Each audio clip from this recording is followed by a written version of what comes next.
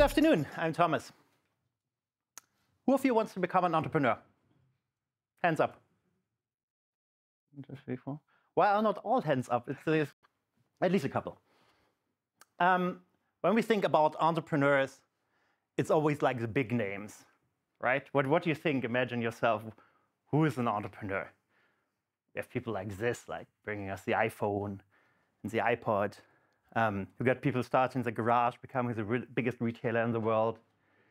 We got people becoming the biggest social network provider in the world.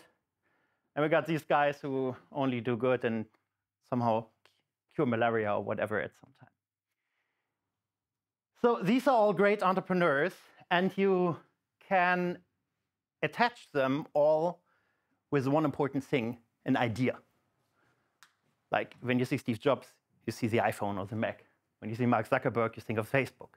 When you see Bill Gates, you think of Microsoft, Windows, all that stuff.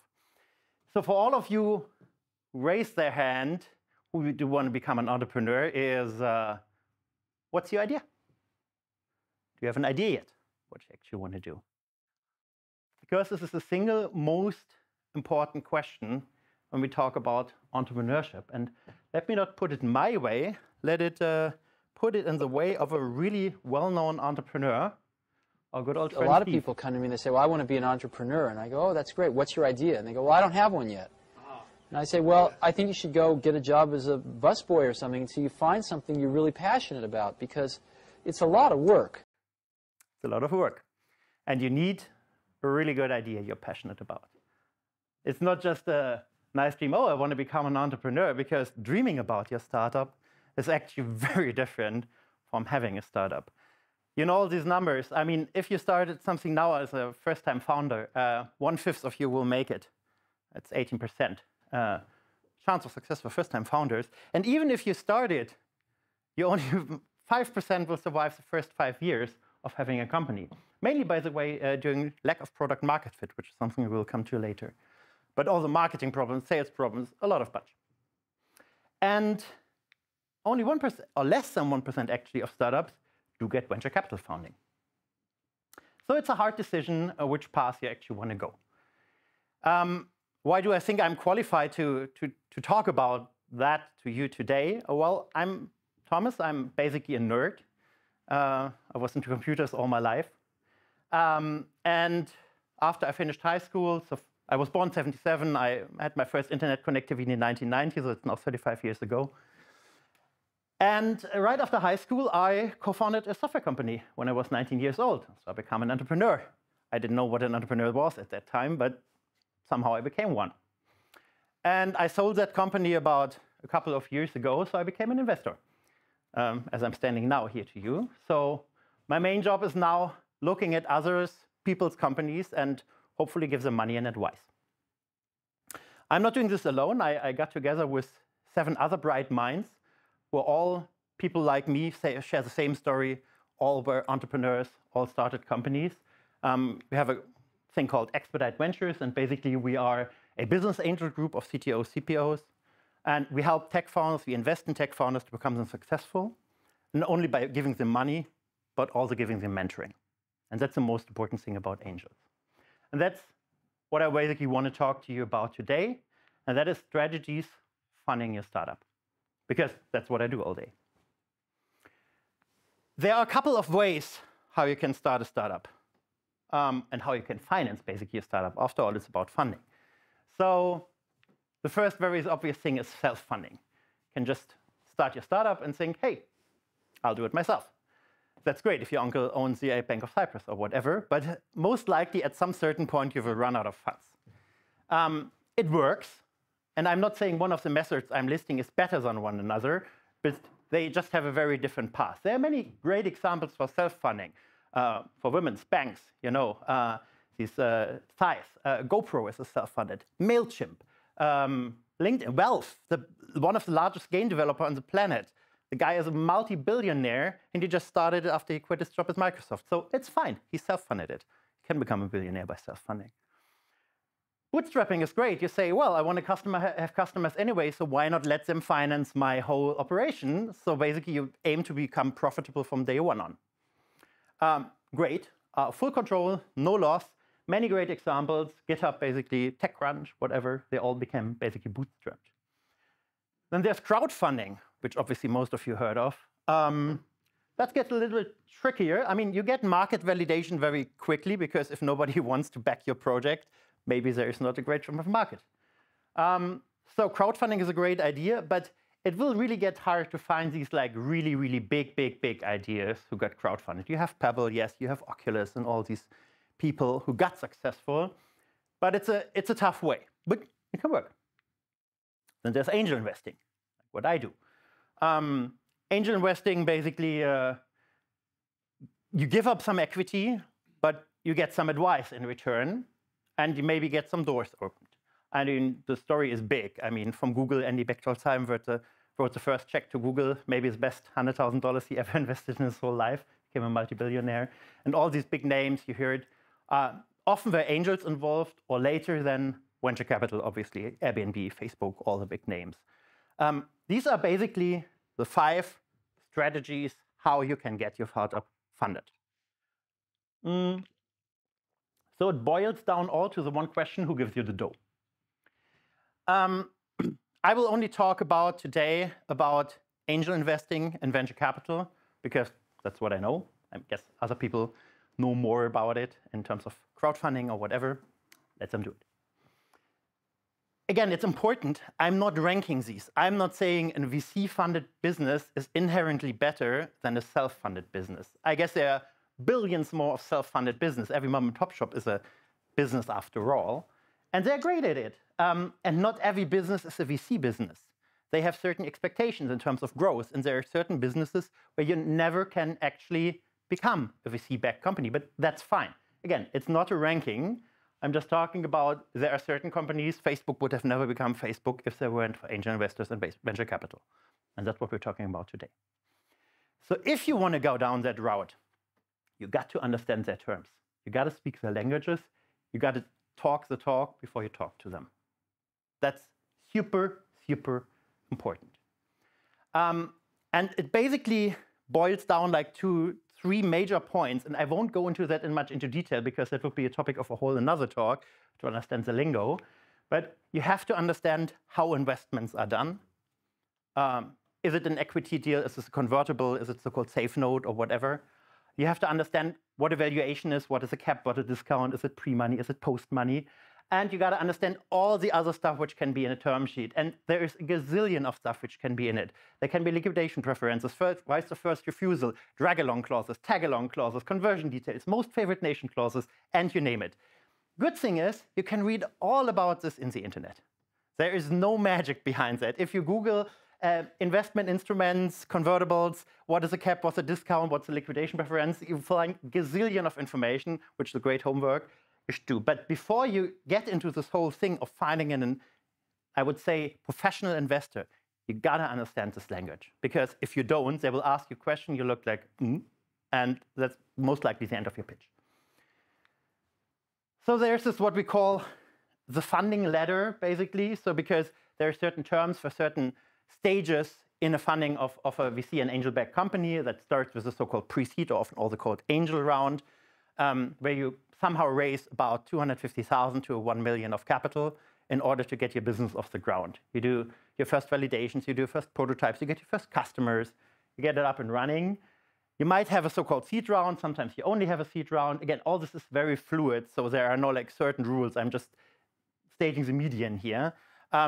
You find your product market fit, you have initial marketing, you scale your team, and then there comes a big moment of having like the Series A, where you have an existing proven business model. You know the people want your stuff, you know how to sell it, you just have to scale it. That's when Series A comes in. Between seed and Series A, there's usually between 18 to 24 months, so let's say 2 years. That's in the time. And during that time, only 20% make it. So even if you got your first million of funding, it's no way a guarantee that your business will take off. It's an exploration phase. And then comes Series B and whatever, but we won't talk about that today. So you have 2 ways. You can go to angel investors and you can go to venture capital if you have this great idea. Obviously, as I am an angel investor, I rather propose to go to angel investors. And I will tell you why, what's great about angel investors, why you should talk to these people. First of all, these people usually have been through all of this. They started their own companies. They know your pain. They've been there. And they even know stuff you don't know yet, which can and will go wrong, actually. You can learn from their mistakes. And successful founders also gives you a great deal of street credibility. If Peter believes in you, then there will be a lot of people, other people believing in you because they know he's putting in a lot of effort and sweat and tears in order to help you to succeed with your company. They're on the same boat, they're on your side, and they also, again, they have answers how to build a company. And that is not just your product, this is HR, that might be self-learning. How do I become from being a student to running a company? Nobody told me. So there's a lot of questions, and being a founder can be insanely lonely, and it's always great to have people by your side who can cheer you up and who you can ask to. So you could say, yeah, well, but it's an angel investor and I give up some equity early, so why do not reach out to the VC directly? And I can summarize this basically on one slide, because there is only one thing venture capitalists care about. What's that? Go ahead. Their return. Their return? Yeah. Any other idea? It's raising the next fund. Because you start with a small fund. You start with 10, 20 million maybe. That's small. And you get some, I mean, they get 1 or 2% of coverage of that. So that's 100,000, 200,000 euros. That's not a lot. So your first fund is not big, but you might get successful because you care a lot for your investments. And then you raise the next fund because now the investors trust you. And you get 50 million, you get 80 million, then you get 200 million. But to manage this amount of money, that means you put in a lot of work talking to people who have money. And when they talk to people who have money, they don't talk to you. So raising the next fund is the main objective. It's not caring about your startup, because only 1 of 10 makes it. Obviously, they care about the performance, yes, because otherwise they wouldn't get money, but they want to raise their next fund. Apart from that, if you don't have an intro, you won't get a meeting anyway. That's a sad and ugly truth. Even though they have these nice pages where you can upload your pitch decks and whatever, nobody will talk to you. You will get, like, on an intern's pile, he looks through like 200 pitch decks a day and said, well, unless you're like have a history in ex-OpenAI, ex-Google, ex-Facebook, most likely not. And then you usually have intros, you have contacts. So if you don't know somebody, it's just a waste of time. And it's a complex process. I mean, they will basically stop you from working. Having a VC investment is not just something, you walk in, they just wire you the money. It's like you sit there, you negotiate, they slam you with legal stuff. A usual VC contract is about 70 pages. So you sit there at a notary, and the notary reads to you 70 pages, saying, what am I doing with my life? I was supposed to build my product. Now I'm reading about legal stuff, which happens when I die. Basically, that kind of things. So it's not necessarily founder-friendly, because, I mean, there are also higher stakes, higher expectations, higher delusion. I mean, and you will never hear a no, but because they all want to keep the doors open. But usually, if you don't have an intro, you don't get a meeting. If somebody approaches you, and if that happens because you're building the next great thing, cool, then take the meeting. Talk with these people. And basically turn it into a free consulting session for you. Ask, oh, that's great. What do you think about my product? Who can you introduce me else to? Who might be interested in investing in this? Blah, blah, blah, blah, blah. So if you have any chance, talk to an investor. Always take the meeting. But usually you don't get the meeting. So that's why you should talk to angel investors first. And who are these mythical angel investors? Well, again, this can be summarized on one slide. A typical angel investor is a WOM. What is a WOM? White old man. And the WOM has LOM. What's LOM? A lot of money, correct. So angel investors are usually WOMs with LOM. Why do they invest? Well, number one, they're angel investors who are just bored. They sold their company like 10 years ago and they want to connect with young founders and keep up with the game and whatever. That's fine. But most of them are like entrepreneurs and want to give back. They realized nobody helped them when they were young. It's just very fulfilling to talk with people, help them, and try them to get on the right track because, again, it takes a lot to start a company. Some also want to do good, especially if you do impact investment and all that stuff. And obviously, they're also in there for the money because, I mean, nobody has to waste money, right? Some even think they are better than VCs, and sometimes they are, because they are not under pressure of investing 200 million the next couple of years. They just invest when they see fit. And if they don't make an investment, they don't make an investment. Usually that leads to better results. Anyway, angel investors provide you with three things. First of all, they provide you with funding. That's important. You get money. That's good, because no money, no startup. But they also, besides of money, because that's also what you get from the VCs, you get know-how. They understand your business deeply. They care about, they mentor, they guide, they have connections. They can introduce you to people. They can introduce you to people you can hire. It leads just to better products, better valuations, in the end, more happy people. And especially if you have complementary skill sets. So if you have one guy who invests who is very good at sales, one guy is very good at tech, maybe one person is very good at HR and knows a lot of people, and that makes sense. And last but not least, these people are facilitators. They can open you the doors to VCs. They are exactly the intro you need. VCs love having known referrals. They love to be introduced to somebody they trust, and usually they trust angels, because they are in with their money and they know how, so they got something to lose. If they made it and they invested, that's a good sign. But obviously not all of these people are created equal. They're good and bad ones, like always in life. And you can say, okay, it's maybe about the experience. Obviously, people who just started with it, people who are more in the game, yeah, that's fine. But there are some angel investors, it's, again, the making money part, where they may want to make money when buying. They want to have shares in your company you just started for as cheap as possible. And that's not great, because it doesn't help you, it dilutes later, it leads to all kinds of sorts of problems. That's not an honest angel investor. A good angel investor wants to make money when selling. They want to help you scale your company. You want to become really successful, and then they make a lot of money and not negotiate with you, oh, on what terms do we get like this couple of percent I'm actually investing in. The second thing is, like also in life, very often there are these sorts of people who tell you what to do, and the people who actually want to learn with you and grow with you, because all of these people don't have all the answers. I don't have all the answers. So usually having somebody who listens and really wants to understand you, wants to help you, is an important one. And especially somebody who has been through it. I always call the other group like the armchair music critic. You can write, oh my God, the last Guns N' Roses concert was really shitty and his voice was worse because he was better 20 years ago, but they never made it on stage. Guess what? But the people who once had this garage band and now standing on the stage in the stadium, these are the people who I want to talk to, who made successful businesses, and not just the armchair music critic. And last but not least, again, also with angels, you find money, which just give money and pretend to give advice, but they don't, and they give real advice. The first thing we usually call spray and pray, because you can say, hey, I write just a lot of like 10,000 euro checks, and one of them will flourish sooner or later.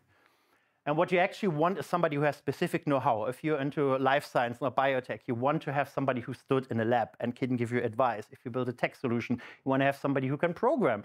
If you build whatever, a flower shop, you want somebody who knows flowers. I don't know. But you need to have specific know-how. So how do they invest? They usually invest in groups.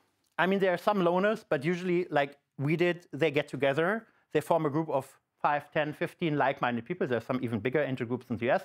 To give you some numbers, in the US, there are about 250 active angel groups relevant. In Europe, it's maybe 30 to 50. So obviously, it's always a bit smaller. But they do a lot of investments. Angel groups do together about 50,000 investments a year. VCs do 5,000. So they are more likely to invest because they take more risks. And again, some do just 3 to 5 deals a year. Bigger groups do 10 deals a year, 15 deals. But it's although they have a filter. I would say about only 1% of what they get in becomes actually an investment. So if you get 100 pitch decks, we might invest in one. That's the usual quota you have from terms of like frequency. And in terms of volume, a person who's operating on their own, they usually write checks between $10,000 and $100,000, and angel groups usually between 50 and 250. So how is this process? That process is surprisingly small and smart. It's very easy. You get an initial application. Somehow, ideally, you get a referral. You meet somebody. Hey, do you want to invest in my company? You speak the right lingo. You say the right things. They're interested. They take about 1 to 3 calls with you. Maybe it's the fourth one. And then they invest. and usually not with complex terms or whatever. You sign a contract, usually a so-called convertible note, and then they wire you the money. Easy as that. That's how an angel investment actually works. What gets you to this point that these people want to invest? That's a magical question. And there is one thing which nearly, I would say 90%, or I can say 90% of people don't get right. Even if all the resources are there, you can read about it, and it's done so often, so utterly wrong. And this is the only thing you really need to get right, and that is the pitch deck. Selling your company in a PowerPoint keynote presentation in a very few slides that somebody says, oh, that's cool, I'm interested, I want to invest. 90% of all pitch decks we get are utterly terrible. And why is that? Because, first of all, the main problem on pitch decks and slides is they start with, oh, we have this AI company built on vector databases who do great LLMs using whatever new methods of whatever tokenization on the blockchain. And you're like, what?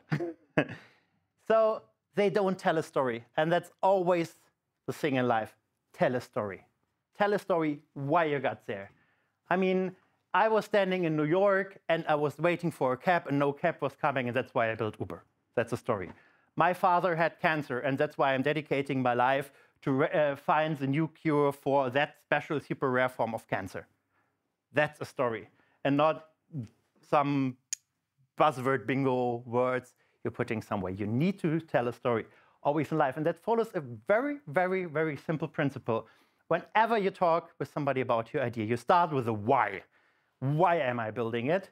Then you explain what you're actually building. Then you explain how you do it, why this is beneficial, and what we should do together.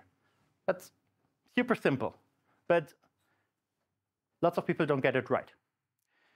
And that even starts with an elevator pitch. If you start asking people, what does your company do? What does your startup do? Even if you don't have a company yet, what is your idea? They are not able to tell it in 30 seconds. If you're not able to tell your company in 30 seconds, that's it. You don't have an idea. Maybe you should become a busboy or something, as Steve Jobs said. I was once at a pitch competition in New York City. So there were like creme de la creme of like New York VCs. And there was a guy coming on stage, and he was literally talking for a minute. And I didn't understand what he did. And he had 20 minutes to do his pitch, or 10 minutes, I don't know. And then one of the VCs said, sorry, you're talking to 1 minute, and I didn't still understand a single word. I give you another minute to try again. And he tried, and after a minute he said, sorry, that's it, you can go. Have a nice day. That might be harsh, but it's very true. And you often have so much situation where you have to explain what you're doing. And if you can't do it in 30 seconds, or maybe a minute, I don't know, 3 sentences, but not like you're talking to 1 minute and you haven't even gotten to the point. So that is super important. And as always in life, less is more. Keep it brief. Angels in VC don't want to read. Don't tell your life story. Bring it to the point, what you're doing, why you're doing it, how you're doing it, who benefits from it, and what turns out of it. And on the pitch deck, to come back to this point, it's like super easy. Make it legible. That's where most people already fail. If the person with bad eyesight back there in the room can't read it, and again, you know, it's the WOMs who have the LOM, old men. Unfortunately, it's men, but often 90%. It's changing, but that's good. Make it legible. Use big fonts. Make it simple. Don't intertwine ideas, put in a lot of abbreviations of special stuff, and make it so obvious that you understand it. The elevator pitch of Uber was, you have a phone, you push a button, and latest 3 minutes later, a black car comes and picks you up. That's a very compelling pitch in very few words. He's not telling about location-based services, phones, revolutions, 5G technologies, or whatever. I was standing in New York, it was raining, there was no cab. That's why I built an app where I push a button and a black car picks me up. End of story. And all these great pitches, you can do a lot of research on the internet. Take a look at the pitch deck of Airbnb, of Dropbox. They're all super, super simple and really straight to the point. They really tell, hey, we are solving a problem here so that everybody can understand it. Selling is making buying easy. If you want to sell your company or your idea even, make it easy for somebody to understand and buy it. Don't be complicated. And again, we don't have to reinvent the wheel here, because if you put in Google the only pitch deck you ever need or whatever, you'll find a lot of stuff, and most of this is good. There's a guy called Guy Kawasaki, ex-Apple guy, who did this like 10-20-30 rule. Who knows the 10-20-30 rule? Okay, not more than 10 slides, not more than 20 minutes, no font smaller than 30 points. This is 34 points, and I already find it too small, to be honest. So make it readable. And you find a lot of stuff, and there are even comparisons, which one is the best. I'll explain you what always works. I bring it down to our experience of the perfect pitch deck and what we call 3 acts and 12 slides. If you have more than 12 slides, you're doing something wrong. It's very, very easy. So first of all, obviously there's a title slide. That sometimes even that fails because they don't have a web page, or they don't have a way how you can contact them, or they only write info@mysupercompany.com. I want to not talk to info, I want to talk to Mary or Peter or whoever builds this. So title slide, usually most people get it okay. And the first thing you want to describe is the problem. Why are you here? Why do you have this idea? Why do you want to build this company? Why? Tell a story. That's the most important thing. You need to tell a story. You need to explain what are the current shortcomings. I was standing in New York City. There are no cabs between 5 and 6. It was raining. I had nothing. I had my phone on me, but it didn't help me. So tell what is actually the problem. And on one slide, 5 bullet points, max. Then comes your solution. And you can even divide that in 2 slides. What if? Imagine I would be standing here, I would just push a button, and in 3 minutes a car would pick me up. That would be great, wouldn't it be? That's the solution you need to describe. And the first sentence when you're pitching your company is one very easy to remember sentence. Your words should always start with, what we do is very simple. That wins you the heart of every investor. Finally not somebody with a new AI, super embeddings, whatever vector database. What we do is very simple. So explain the solution product and explain why it's 10x better than any other solutions you have. Why it's 10x better, I don't care. Whether it's user experience, whether it's faster, the technology is better, it's 10x cheaper, anything. You can also say what if and then present your solution in your elevator pitch. I don't care. But that's what needs to come. Then the underlying magic, your secret sauce. What is so great about what you do? What did you discover? Why cannot everybody copy it tomorrow? What is like, how does it work? How is it defensible? And again, just benefits, like not drown yourself in features, what your great solution or just describe the underlying magic. We found this magic protein which can stop the cancer and slows it down for another 5 years, whatever. That's something which is an underlying magic. I don't need to understand how this protein works. What if you're, let's say you don't have a secret sauce in your company, however, you're the first one who thought of something along those lines? I can promise you something, you're not the first person who thought of something. There is not just something like a super secret idea which none in the world ever had. If you have it now, there's a very big chance that somebody in China, somebody in India, somebody in the US, or wherever has the same idea. Maybe they're building on the same thing. And that brings us, but in general, it's a very good question because that's exactly the next slide. Why now? I mean, for example, YouTube wasn't possible before there was broadband internet. WhatsApp wasn't possible before there was the App Store on the iPhone.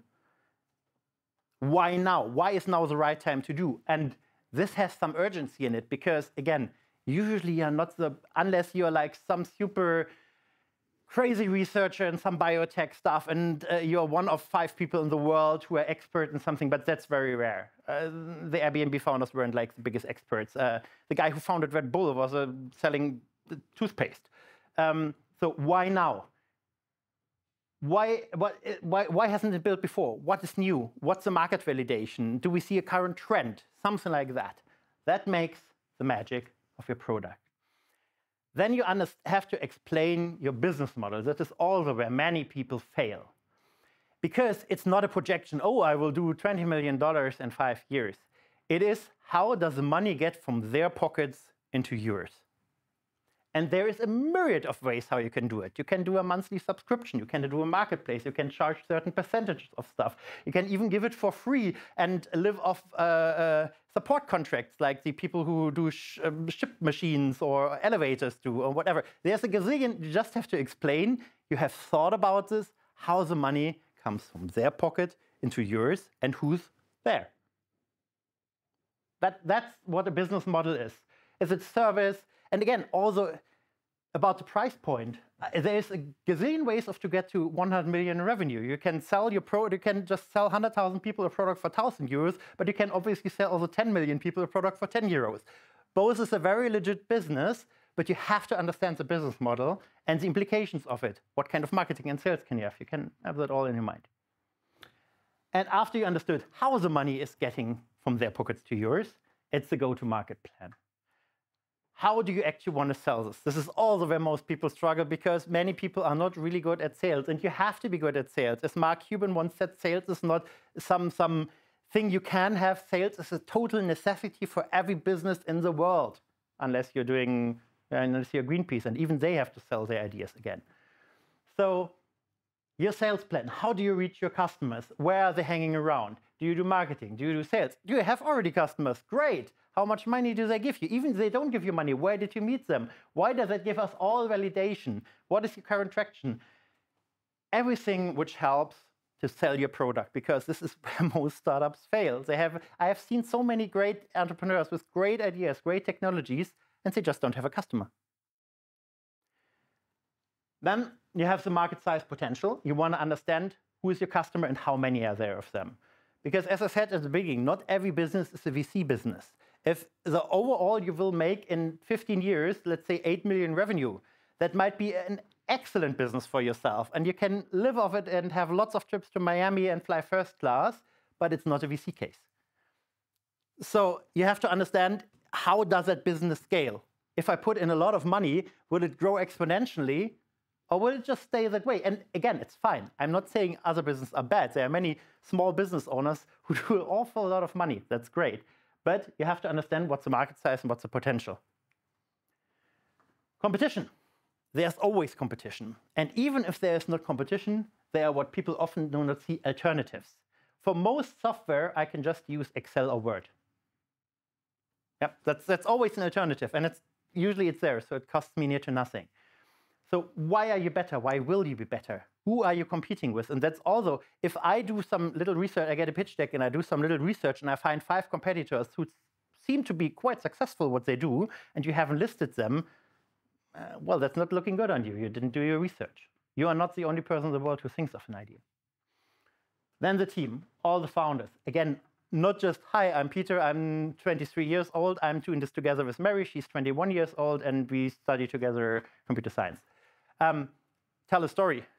We were doing this together, and while we had this class, we discovered that there is a big lag in because blah, blah, blah, blah, blah. Tell a story. That's better, and not just, I studied here, my name is, and I'm that age old. Then where are you right now? What are the next steps? What is your long-term plan? Who's maybe already advising you if you got the first angel investor on board, even if it's just a soft commitment, says, yeah, I could imagine. Bring it on here. Bring it on here. That's where you want to know, is it just a flocky idea, or do you already have customers? Do you have a prototype? Do you have something which works? Can you show it to me? Excellent. Perfect. Excellent. And then comes the last slide, the financials and fundraising. How much money do we currently burn? How did we finance ourselves? How much money do we need? How much money do we want? What we are looking for? How long will the money you will give us last, and what will we use it for? That's the big ask. And this all is basically like every movie, like a play. It's a 3-act structure.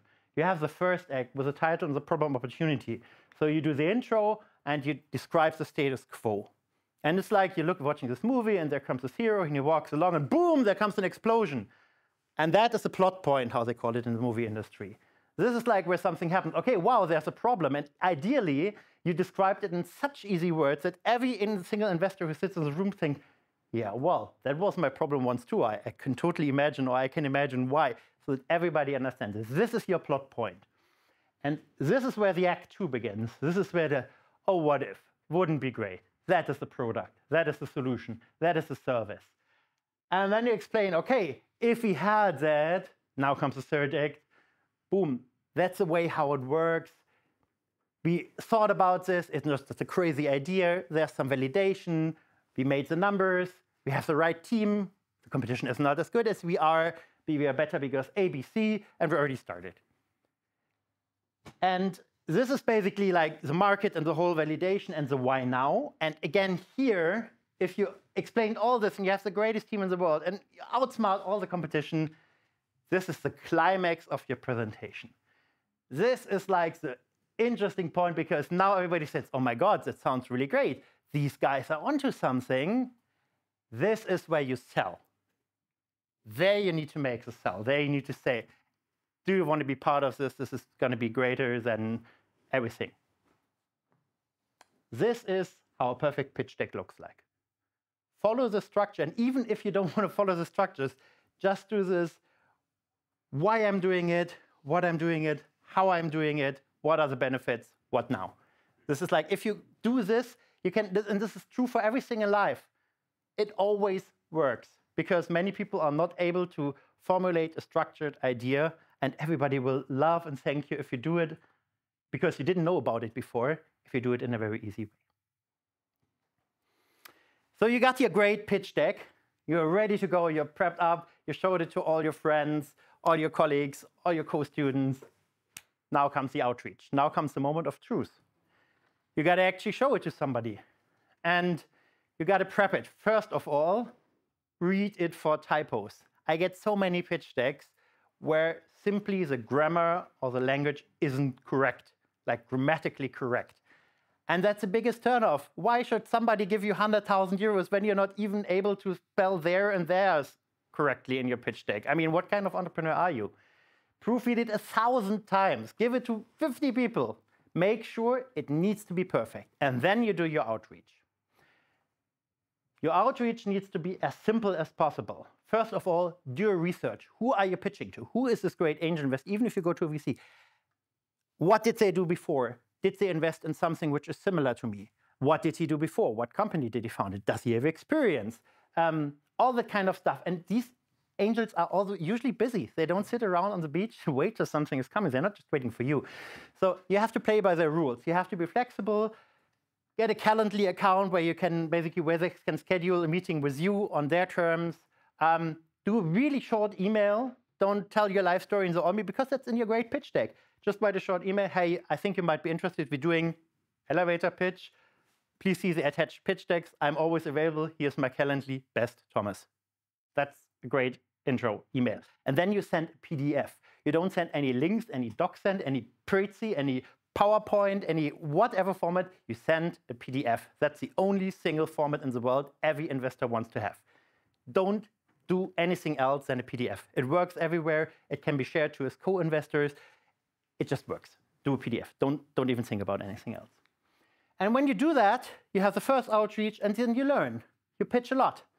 Don't just contact one person. Obviously, you start with a lot of people, and you learn from their questions what's missing in your pitch deck, because obviously the first version will not be great, even if you try to do everything perfect, because there will be open questions. But the more you do it, the more you learn. There are pitch competitions. Go on stage. Try to talk to people, show it. Just get a good idea what's happening and use that feedback. Even if that leads to a situation where you realize, well, I thought my idea was great, but everybody I'm pitching it to, including my grandma, says, yeah, well, I don't think it's a business. Then you maybe need to pivot. I mean, many good businesses pivoted. They changed their course 2 or 3 times to find the stuff they actually want to do or they are actually doing. That's very, very common, and it's not bad. Let's assume You did all that outreach, and you found some people with money who want to talk to you. That's great. Then it comes to the first call. And I mean, obviously, I didn't talk to everybody in this world, but all these first calls follow a certain structure. Before you do the first call, there is two important things you need to really, really, really think about and make sure you don't do these mistakes when you do the first call. First of all, don't just read the pitch deck. When you send it to somebody and this person read it, and maybe this person shared it with his coworker, co-investors, whoever, and they think, well, I think her idea is really great. We should talk to her.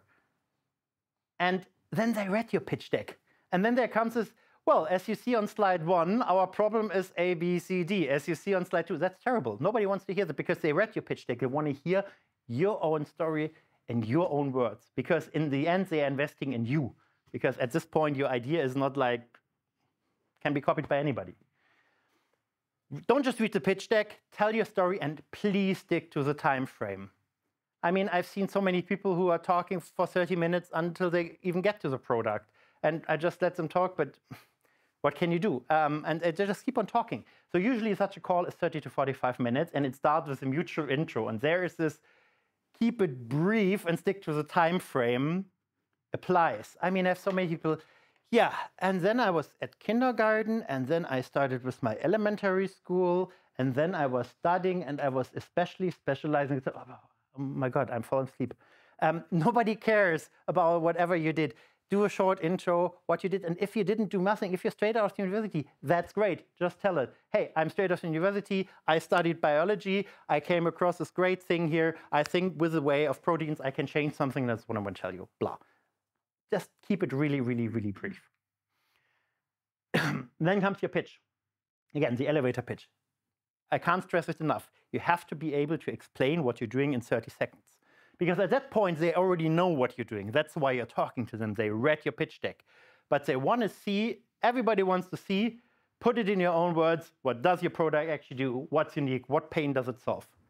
Tell your story very quickly. Then you get into quickly details. If you have a product already which you can show, you built this great whatever machine or lemonade or what have you, do a quick demo, it's all fine, and then explain the product market fit. So again, what I always told you, the go-to-market stuff, how big is the market, how does the money get from your pockets into theirs, and whatever. Then they want to know about the status. Where are you? Because from the moment you did the pitch deck to having the call, there might be 3 weeks gone. So it's great if you can give an update. Hey, you read in the pitch deck that we already got 2 people who are interested in the product, and we already found another 5, and they are playing around with it, and they might become customers. Great. Excellent. Give updates. Don't tell what's already in the slides. Nobody cares for that because they read it. Tell on your vision what especially the main question here is, because you're coming to that point that you want investment. That's why you actually talk to somebody who has money. What do you intend to do with it? Give an outlook. Many people are not even possible. I just asked a simple question. Well, imagine we invest. What happens in the next 3, 6, and 9 months? And you should be able to give a straight answer to that. Yeah, that's great. I only did the research. I want to hire 2 more biologists. I already have somebody in mind. That's a person I worked with. She is great. I will hire her. And she already got a soft commitment that she's going to be there with it. And we also have somebody who does, I don't know, sales. Great. Cool answer. And then comes the financial terms. I mean, you already had the outlook on your pitch deck. You showed it. But you need to be fluent in these terms. And I see some, I mean, even I was at the pitch competition here at University of Cyprus, and there were so many people who said at the end, okay, this is my great business. I thought, yeah, well, sounds nice. And we need 200 to 400,000 euros. I mean, first of all, we want 200 or 400. Okay, let's say we clarified this question. There's one important situation missing. On what valuation are you raising it? That's the single most important term for an investor. If you want to have 100,000 euros and you say your business or what you think your business is worth 1 million, then I get 10% of it. If you think it's worth 10 million, I get 1% of it. That's a major difference for me. And don't just write, I want X. What do I get in return? How much of the company do I get? Because that's the main thing which every investor does. Okay, I'm raising, on a convertible note, 250,000 euros in a pre-seed round on a 5 million euro valuation. That's a sentence, dot.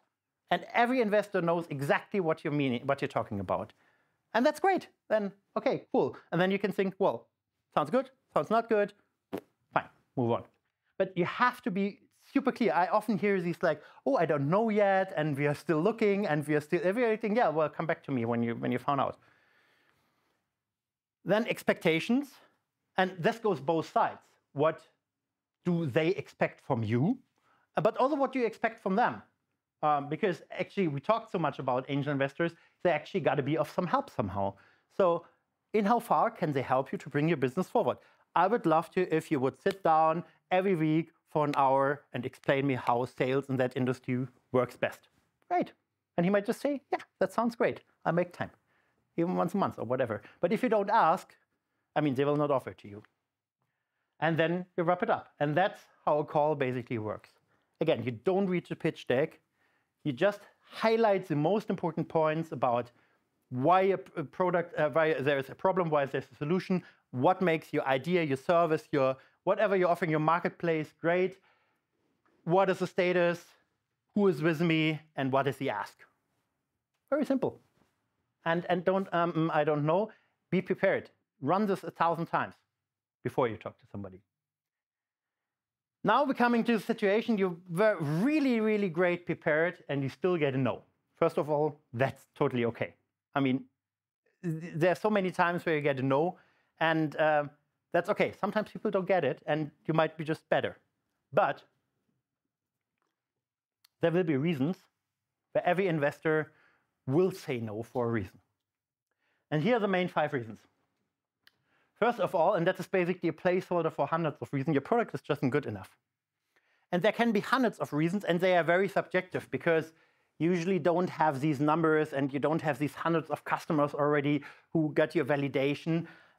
Maybe you don't have enough differentiators. I know a product which does similar stuff what you do. Your market is not big enough. I don't think you can make more than 5 million with your business. Often, and that's the criticism we often have, you're building a feature but not a product. You're solving one very simple pain, whatever. Let's say you are doing a software which helps you to do better SEO text if you do online advertising. That's a feature, that's not a product. Because it does one thing well, and if Facebook decides, yeah, okay, we're going to do better SEO products with an AI out of the box, they just do it. That's not a product, that's a feature. And think about it. I mean, you might be still on the right track. Reiterate, think, and ask, if somebody says no, ask them, hey, why? Because all you will get is an email, yeah, well, it's not a fit right now, but let's stay in touch, okay? That's the emails you're going to get. There is no explanation. I mean, we do it differently. We sit down and really explain to people if they want to know. Some even don't want to know, but ask them, hey, okay, I understand that, but can you explain me the real reason behind it? Why you didn't invest? What did you put off? And you can only learn of it. Second is you don't have a convincing sales strategy. That is where most people totally don't get it. They don't have any clue. They think they're just in total love with their product and don't have any idea how to sell. They even didn't do a sell. Easy story.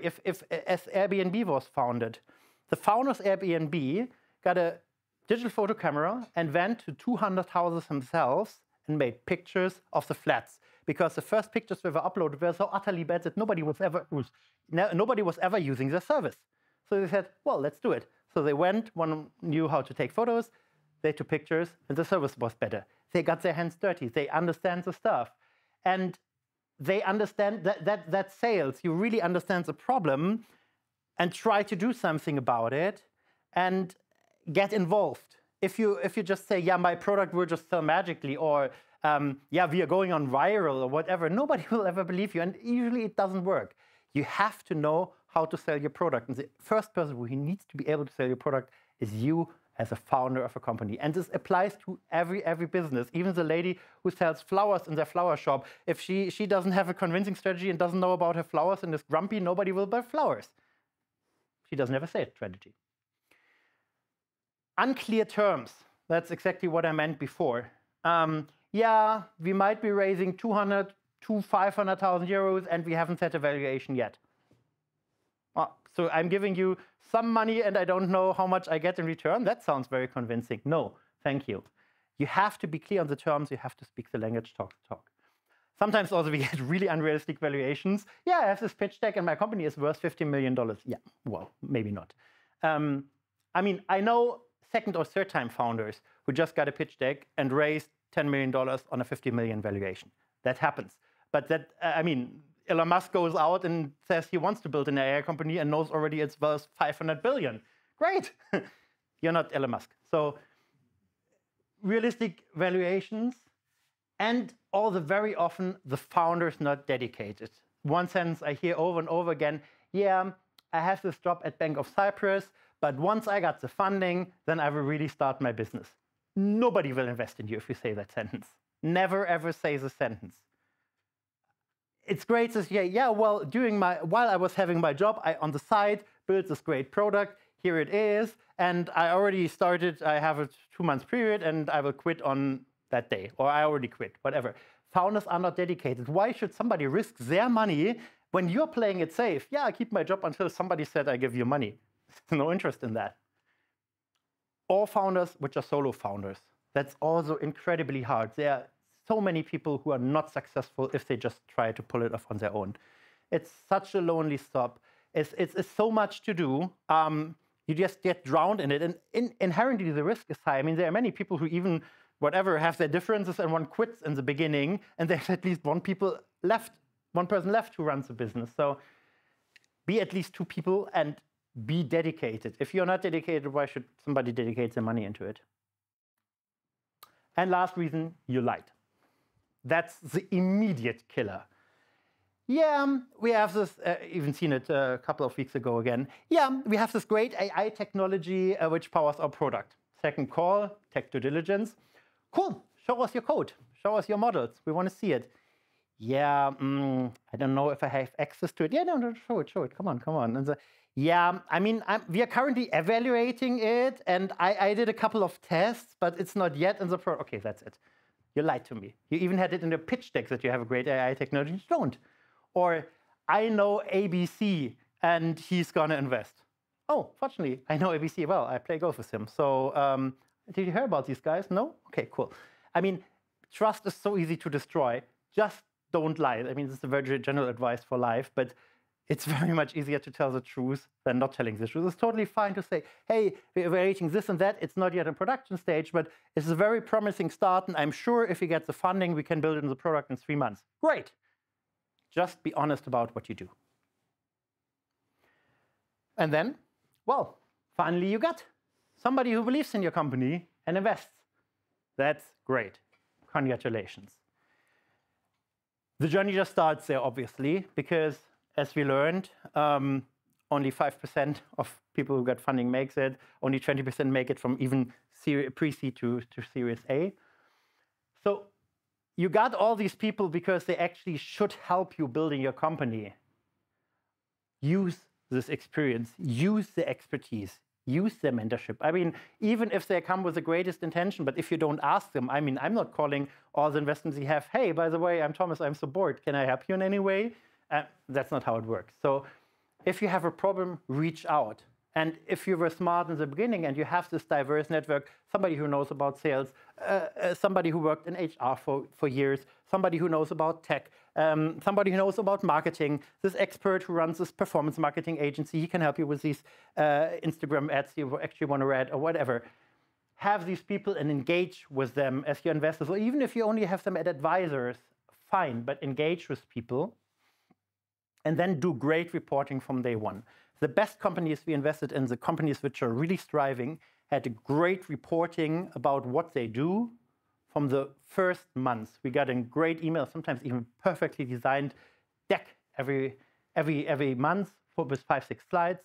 Hey, we've been mentioned here. This is how it works. This is how our numbers are developing. And you're not doing this for me. You're doing it for yourself. Because if you can't keep track of your numbers, that's the first thing where people get sloppy. Yeah, I didn't collect the numbers. I didn't really write them down. So yeah, let's do it next month. And you lose track of what your actual goal is.